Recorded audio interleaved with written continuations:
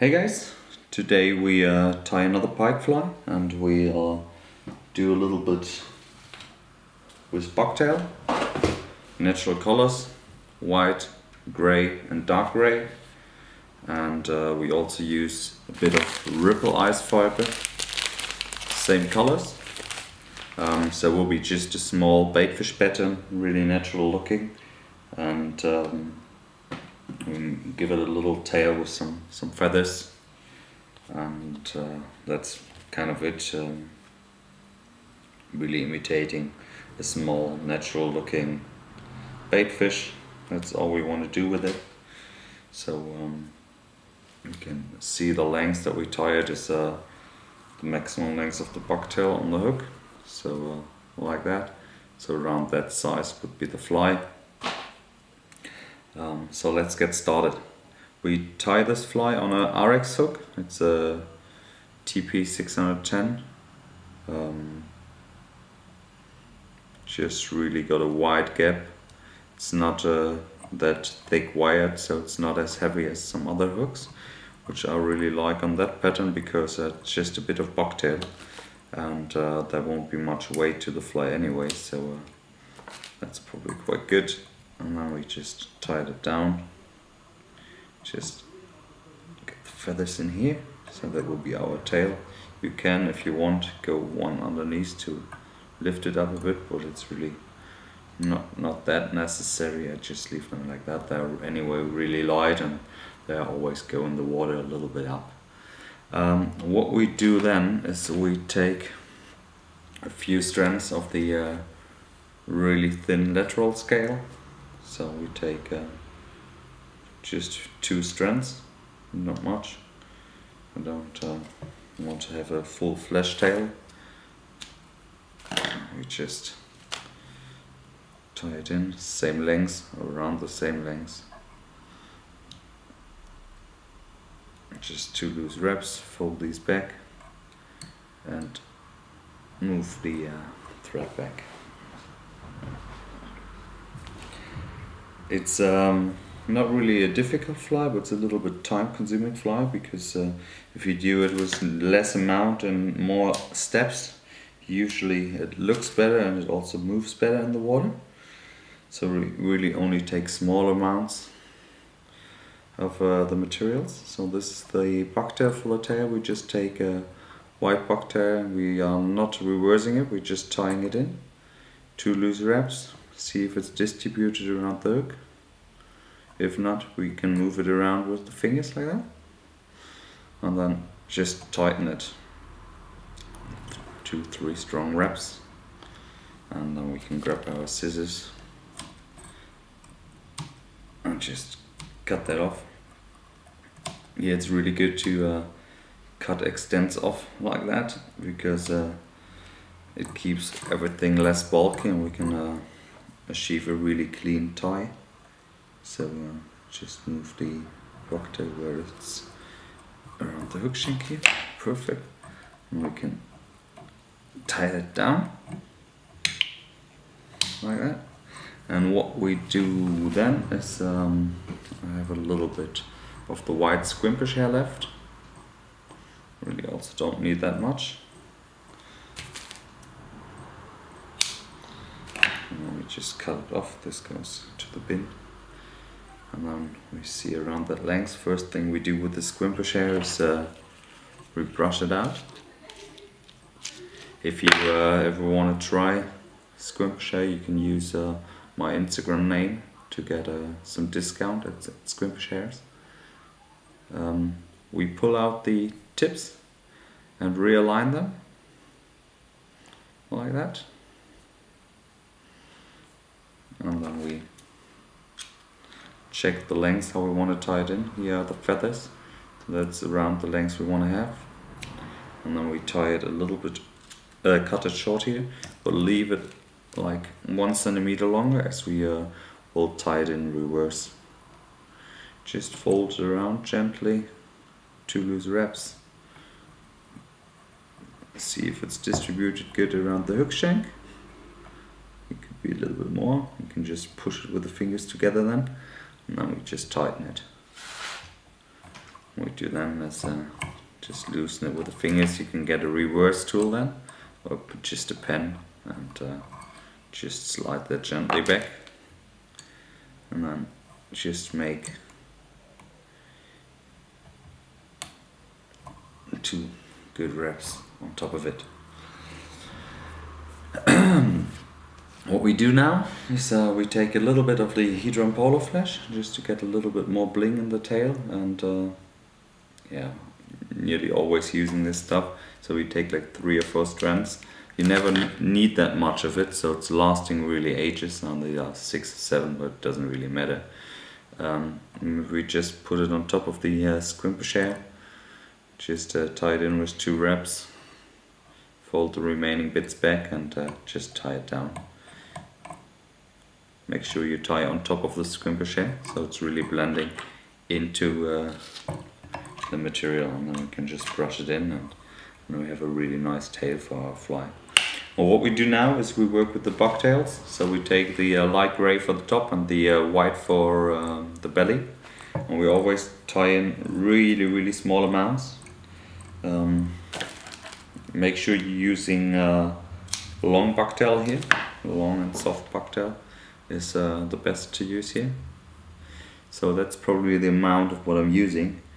If I would have to take a guess, I would guess it's around 30 to 40 strands of the bucktail hair. Hard to count, but it's hardly nothing. And we just tie it in 2 reps on the bottom, and you can still move it as you wanna. Distribute it on the bottom side of the fly. Now we do the same thing with the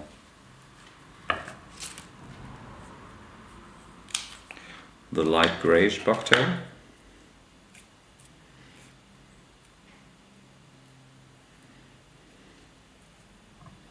Like that. You really pinch it with the fingers so it's not moving anywhere when you put tension on the thread. And go 1, 2, 3 thread reps. And what we do here is, as we tie a hollow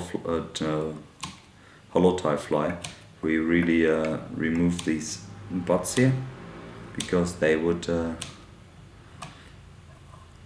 then, if you're unlucky, stick out and it would be just not looking nice. It's not really a problem for the moving of the fly, but it just looks better when they are clean here, because then we can move the thread out and there are no butts sticking out. If I would tie on top of the bucktail here, it would be something different.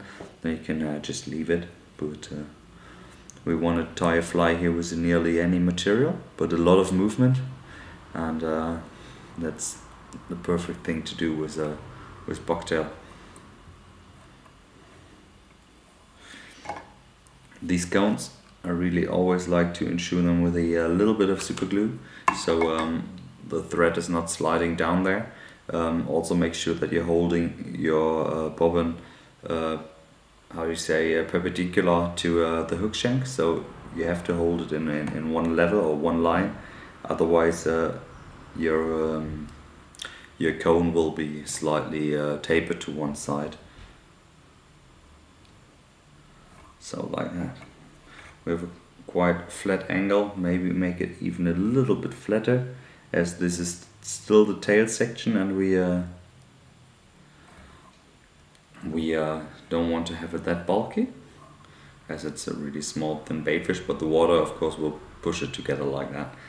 And what we do then is we take the ripple ice fiber. This is the minnow mix, and we really just pull it once, just get a few fibers, not too much, and just tie it in front of the cone, just with a few loose wraps, and then tighten it, and then we just distribute the material around, and this is just giving us this shimmering pearly effect of a baitfish, like of the scales, and it's really just a decent flash. You can just brush it into the material, and I really like them. It really looks really cool underwater.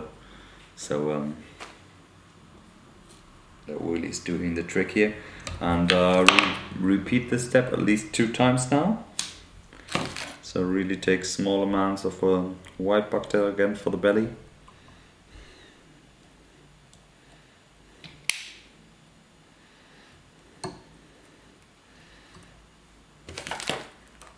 can cut that straight away.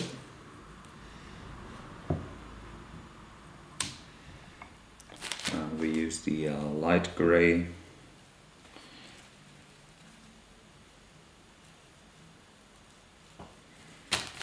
from the back again.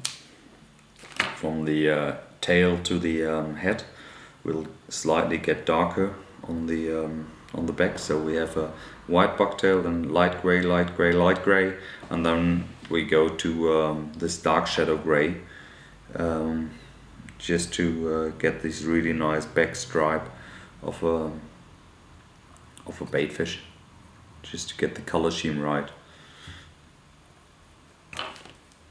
You can also do that with you don't have to use white and gray, for example. You can do that with neon yellow as well if you want to, but it always looks cool when you get darker on the back if you are moving towards the head.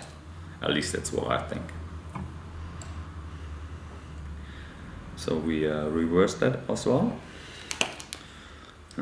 Pull the thread out straight, so we are not trapping any bucktail here. And because we're doing so many steps, that's why it takes so long. We could also cover the middle piece just with some polar reflector flash. That would be a quick and dirty tie. Really still looks nice, but to get this really nice pushing and moving of the bucktail, just do it with hardly any material and do it multiple times. So really, it's worth it. So now we are going further to the head section, but now again after the cone we just tie a little bit of the minnow mixed ripple ice fiber in here, so just to ensure this little sparkle in it, like that. It's also, when you brush it, you also break a few of the hairs again, and if you fish it, the fish will, it's not the most stable product, this ripple ice fiber, and during fishing it will definitely lose some of these strands, but they are looking so cool, and you can tie quite a few flies with it if you're only using hardly any material.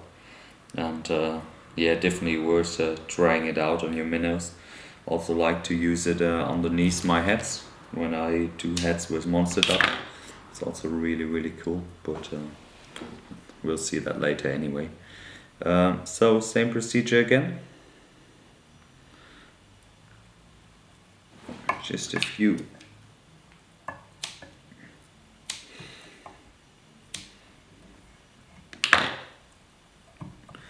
ties here, and now we get our light gray again.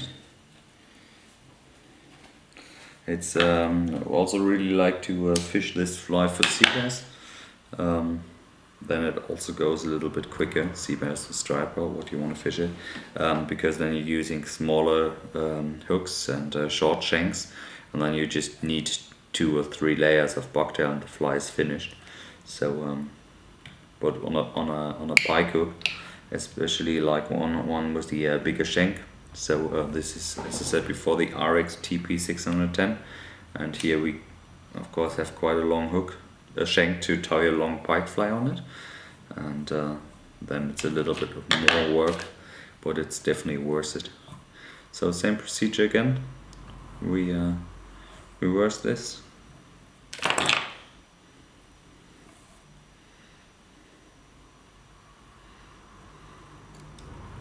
Pull the thread out straight and build a cone in front of it.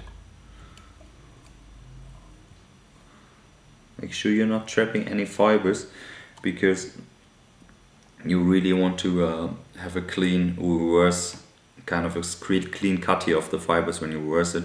Otherwise you won't have the possibility to make a nice cone in front of it. Therefore it's also important that you, when you tie in 2 different colors of bucktail, top and bottom, that you really tie them onto the same position of the hook. Otherwise it won't work with reversing the fibers.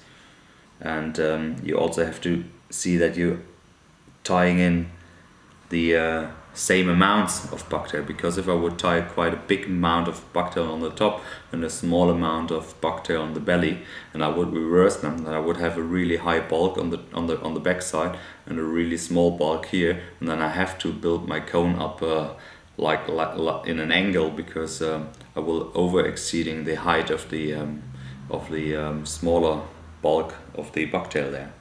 So make sure you tie on top of belly around the same amounts in it. So last time, minnow mix ripple eyes, just 2 loose wraps, fold it back, tie it in, and you really see it through all the body that it's really, I hope you can see that in the camera, it's really shining. It really looks like the scale of a fish. It just looks so cool. So we do the same thing now again. We grab some white bucktail for the belly. Always make sure you remove the under hair or the shorter fibers in the bucktail, as we don't need them.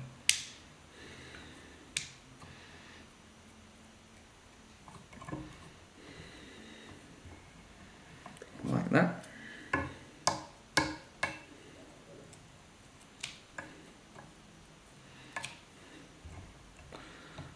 Really need to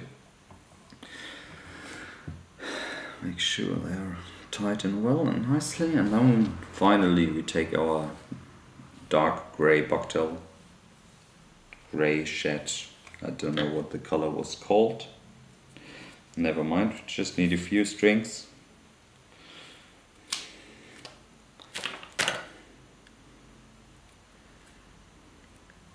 Like that. Now we just tie it nicely on top as we did it with the light grey bucktail, like that.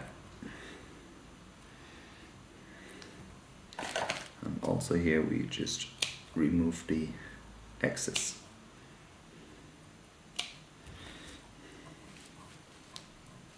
And then we reverse this one here as well.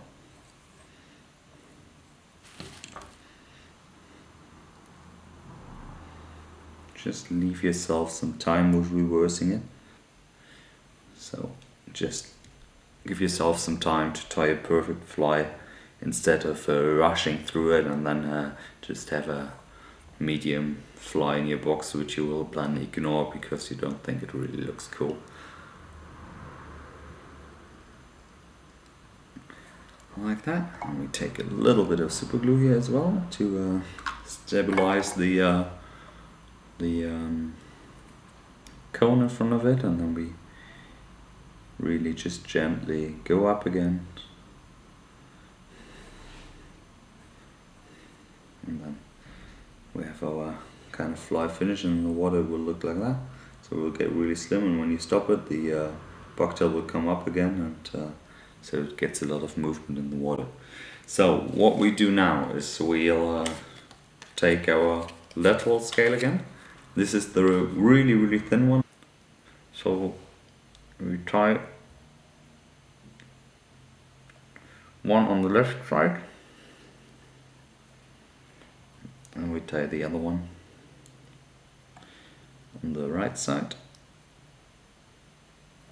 Just loose turns, get everything in position, and then perfect. Just tie it down. And now we come to our other colors of the ripple eyes. So we get some small amount of the minnow mix again, but this time only for the belly.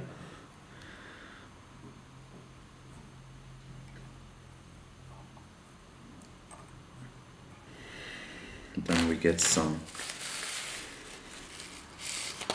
of this silver, what is it, hologram silver. Also looks really cool on a fly. We just tie that on the upper bit.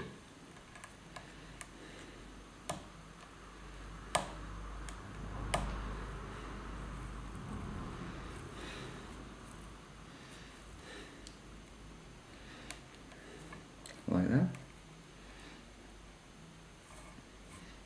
take a little bit of super glue here again, as the ripple ice is quite slippery, and you want to place a little bit of the ripple ice fiber gray minnow, which is non-sparkling, just on top of it, like that, to get these dark back silhouette. So just a small amount, reverse it, and now we still have this tiny bit left here, and this we'll use for our monster dub hair. So I used to have some dark gray monster dub. Here it is. So Baitfish gray, and we use that for the top layer. So, but this time we don't wanna, we wanna have a fly which is hardly any weight and which is going down quickly. So we hardly putting any material in. This is really hardly to nothing. I think with that amount of dub I'm using here, which is hard to describe, but it's maybe the thickness of a tenth of a pencil. You probably could use tie 50 or 60 streamers with the package, so really hardly anything. And we do the same thing with the pearl white for the belly.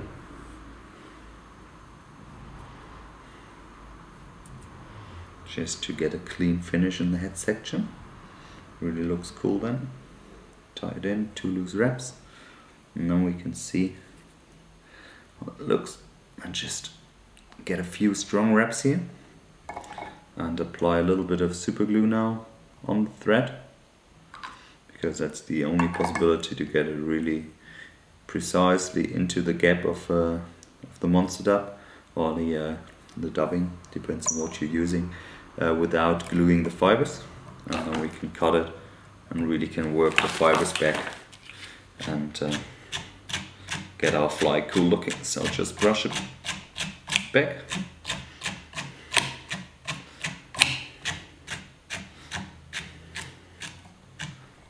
Like that. And if you remember my hovering perch fly, that's the tip of the popeye I cut off, but it's perfect to just slide it on top and to get a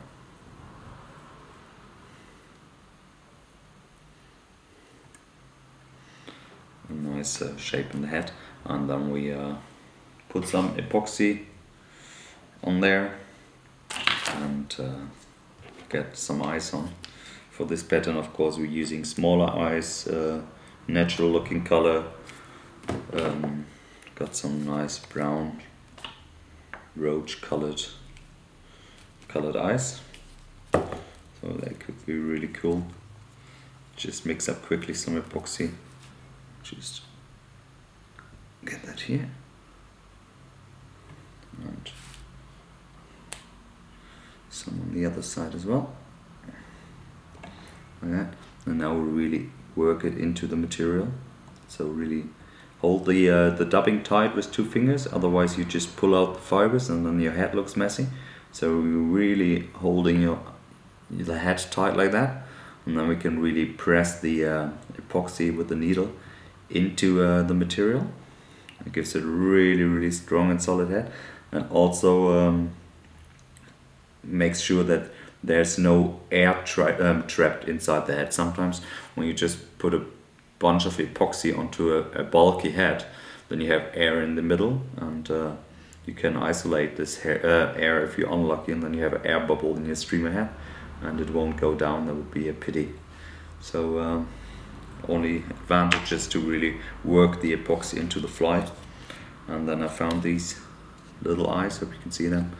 I think they are 8mm eyes, natural looking, natural brown looking eyes, and we just place them on top of here like that, and one on the other side.